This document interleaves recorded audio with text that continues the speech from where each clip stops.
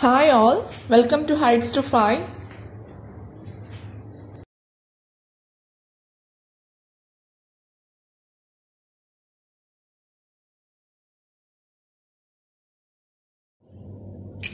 Today we are discussing more problems relating to rational numbers and representation and also through number systems. Exercise discussed in textbook as 1.1, exercise 1.1. This is problem relating to number systems and rational numbers. First question is 0 a rational number? Is 0 a rational number? Can you write it in the form of p by q? Can you write it in the form of p by q, where p and q are integers? Once again the question, is 0 a rational number? Can you write it in the form of p by q, where p and q are integers? We can say that 0 is a rational number because we can represent 0 as a ratio or fraction, 0 by 1, 0 by 2, 0 by 3, 0 by -3. Any values will give result as 0. All these values or all these rational numbers generate result as 0. So we can say that we can represent 0 as a rational number. Can you write it in the form of p by q? Yes, we can write it in the form of p by q, where p is equal to 0 and q is equal to any integer value. 0 is a rational number and we can write it in the form of p by q also. Second question, find 6 rational numbers between 3 and 4. Between 3 and 4. Here we are going through the second method that we discussed in the previous video. There are two methods to find rational numbers between two values. Second one is the simplest method, and that was further proceeded in your textbook. So takes 3 and 4 are the values, and the value of r is equal to 6. R plus 1 is equal to 7. Then express 3 in the form of 7, that is multiply numerator and denominator using 7. This is equal to 21 by 7.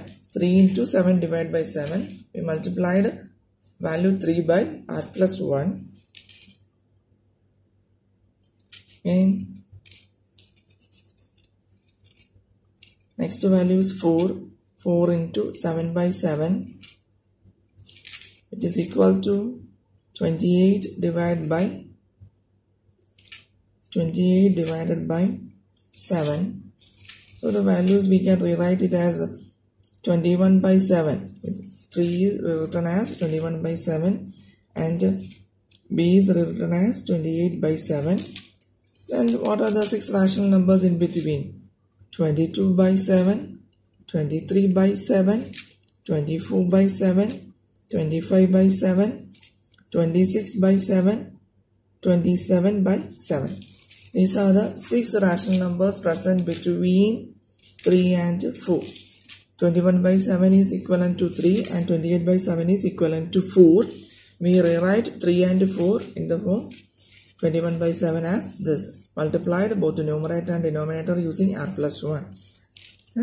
21 plus 1, 22 by 7, 23 by 7, 24 by 7. The numerator is same itself. We increment the value of first value by 1 in the numerator section. Okay, next find 5 rational number. Next question is 5 rational numbers between 3 by 5 and 4 by 5. And the values are 3 by 5, 4 by 5, r is equal to 5 because we have to find out 5 rational numbers. R plus 1 is equal to 6. So multiply numerator and denominator of 3 by 5 using 6. So 3 into 6 divided by 5 into 6, which is equal to 18 by 30. Second value 4 by 5 is equal to 4 into 6 divided by 5 into 6, which is equal to 24 divided by 30. 24 divided by 30. Then the first number is 3 by 5 and the last one is 24 by 24. First number we write it as 18 by 30, where 3 by 5, this is the 3 by 5 value, equivalent value of 3 by 5, and this is equivalent value of 4 by 5. Then what are the intermediate values? 19 by 30, 20 by 30, 21 by 30, 22 by 30, 23 by 30. These are the intermediate values between or 5 rational numbers present in between 3 by 5 and 4 by 5. These are equivalent to 5 rational numbers are 19 by 30, 20 by 30, 21 by 30, 22 by 30, 23 by 30. The last question discussed in the exercise is, state whether the following statements are true or false. Your reasons for your answers. First statement given is, every natural number is a whole number. Every natural number is a whole number. Is this true or not? Natural numbers consist of 1, 2, 3, etc. Whole numbers consist of 0, 1, 2, 3, etc. So we can say that this statement is true. All natural number is a whole number. And the second statement given is, every integers is a whole number. Integer consists of numbers -2, -1, 0 and plus values. Whole numbers consist of only values 0, 1, 2. So we can say that this is false, because whole numbers does not contain negative values. So we can say that the statement is false.